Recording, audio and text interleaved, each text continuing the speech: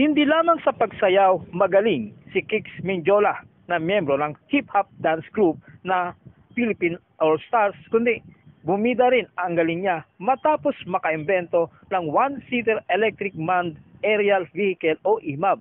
Siya rin ang kauna-unahang inventor ng flying car sa Pilipinas. Wala siyang background sa engineering pero nakalika si Kix ng isang aerial drone na maaring masakyan ng tao at kayang maglulan ng hanggang 400 kilograms na bigat. Sir, ito, Sir Andre. Okay lang yan. Actually, you know what's nice when you take it.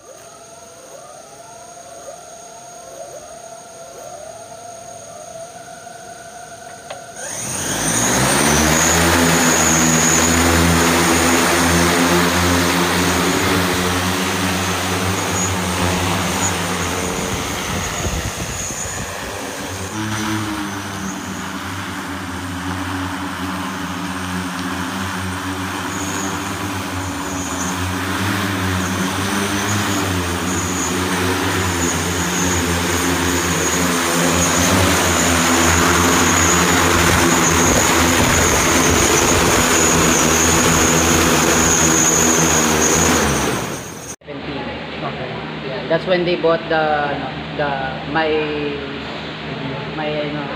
concept. So I had to build one working prototype to show them that I'm really capable. And then from there, now it's fully funded by Star 8.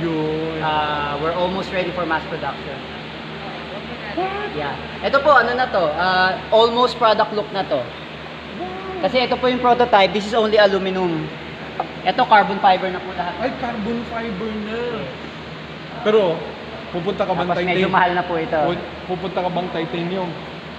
Bolts po. Titanium kami sa bolts. Ito, bolts ito? Yes, some parts, yung mga critical. Ay, ano? Tapos this is all foldable. Huh? Yeah, it folds in here. Two sides, so ganun. Para pwede siyang compact siya, you can fit Pasok it in sa garahe. a garage. It's basically a personal electric aircraft. And it's a vertical takeoff aircraft, so you don't need a runway. Ano siya, convenient siya. Yeah, foldable, Yeah. Anong tawag? It's the future of aircrafts talaga kasi it's electric, so there's no maintenance. So you just charge and fly, Really? That's about it. Kasi yung mga helicopter, let's say you buy it for about 20 million, gagastos ka sa maintenance nun. Kasi may hours lang yung takbo ng makina nun and then halos ino-overall yun. Correct. Ito wala po. Why is this maintenance free? Because it's all just magnets eh. It's brushless motors. Walang bakal to bakal. Wala po yan. So magnets and bearings lang yan. Nice. Wow. Probably after siguro mga 3,000 hours of flight, papalitan mo lang yung 2 pieces of bearings sa loob. Sa loob just lang. 2 small pieces, that's about it. Nasa magkano yan sir pag in-market nyo? Ito, I think this is gonna go for about siguro mga 8 million a piece. We're also building a 2-seater and a 4-seater. Yun na yung mga 2 and 4, parang magiging air taxi na siya. So anong tawag nyo dito sa ano to? Invention niya? Star 8 named this as IMAV, Electric Manned Aerial Vehicle. But in aircraft terms, this is basically a eVTOL, Electric Vertical Takeoff Landing na aircraft.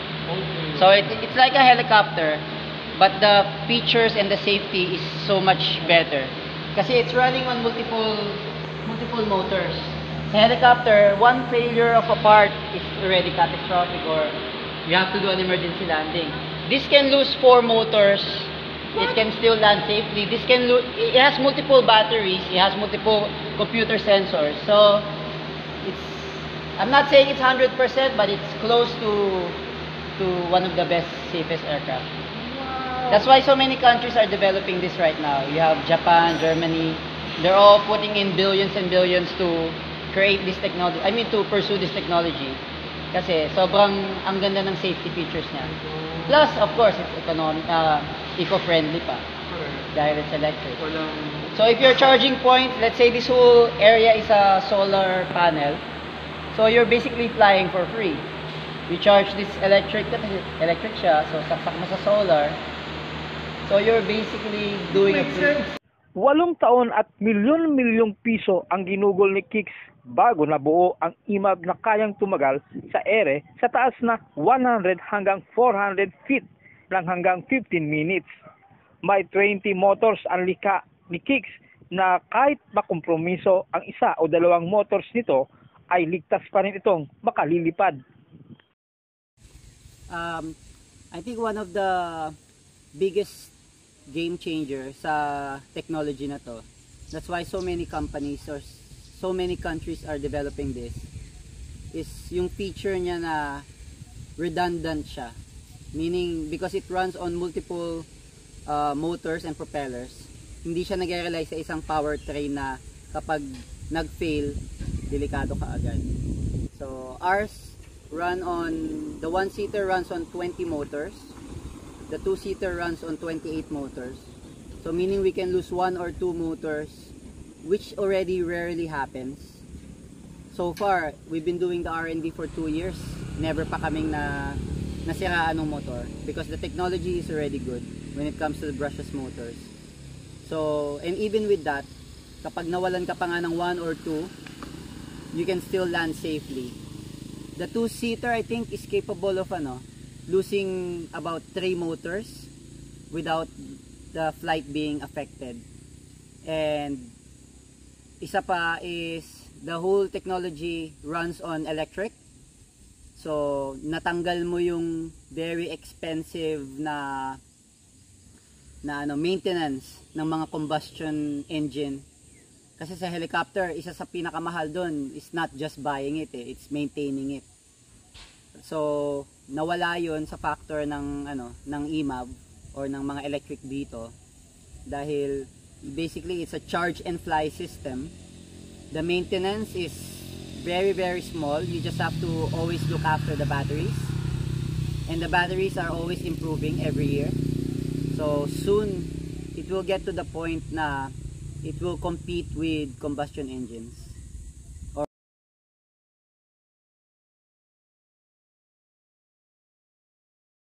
When it comes to target market, yung one-seater natin, technically the one-seater is really parang a baseline namin eh. Kasi the main target is 4-seater. Kasi when it comes to 4-seater, pwede mo na siyang gamitin as an air taxi. Actually, 4 and 2-seater can serve as a short distance public transportation na. And this will help decongest the traffic in especially mga urban areas na even 10 minutes drive becomes an hour or 2 hours because of traffic. If you use this, you can basically get there in probably less than 5 minutes. So, yun yung pinakamalaking tulong niya. Yung one-seater, for now, it will serve as a sport flyer dun sa mga lumilipad ng mga maliliit na aircraft. Pwedeng gawing hobby, pwedeng gawing sport, pwedeng gawing recreational. Let's say you have your own land that you wanna survey, meron kang farm, or let's say you have a resort and you wanna have your own personal aircraft na you can fly around your resort or in the beach without needing the complication of yung complicated stuff that you need to fly a regular aircraft. Kasi this is almost flying on its own. It has an autopilot, very smart autopilot that basically will fly the aircraft for you. You just have to tell it where to go. You're not really flying it it's flying itself. So ikaw nag-guide ka na lang kung saan siya pupunta. Yun yung isang magandang feature sa kanya. That's why it gives a chance for everyone to have their own personal aircraft. Hindi katulad ng let's say helicopter or airplane. As reliable as they are very complicated to fly. So bang hirap sila, aabutin ka ng taon bago mo ma-master. This one, probably less than a week. I would say na malilipad mo na siya kung gugustuhin mo na mag-isa. And that's unheard of when it comes to aircraft. Sa ngayon ay nakadevelop si Kicks ng 2-seater para sa 2 pasero. Ito ay may 28 motors at hanggang 550 kilograms na bigat. Ikalawang version ito ng IMAB sa tulong ng Star 8 Green Corporation, isang Australian green technology company na gumagawa ng mga electric cars. This is the electric manned aerial vehicle being developed under Star 8. It's a electric personal aircraft. It's a eVTOL, meaning it can take off like a helicopter and fly like a helicopter, but it's pure electric. So we have developed a one-seater, and now we're also developing a 2- and 4-seater. So I specialize in building drones that carry big cameras.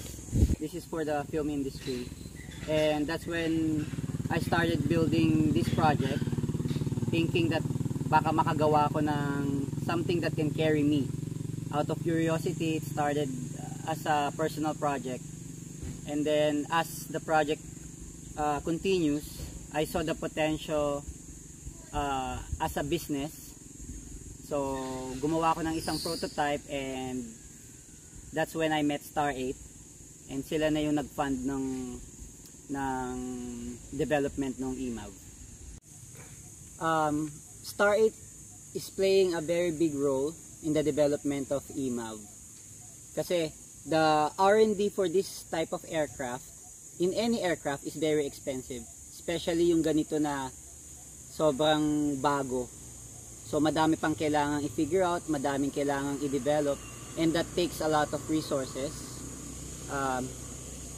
They were able to get this place for EMAV, so let's show it.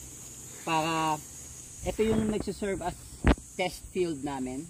We fly the EMAV here, and that alone is already a big help because it's very hard to find a space to test. And this is just beside the factory, which is just on the other side. So we can basically fly here every day, and that's all provided by Star 8.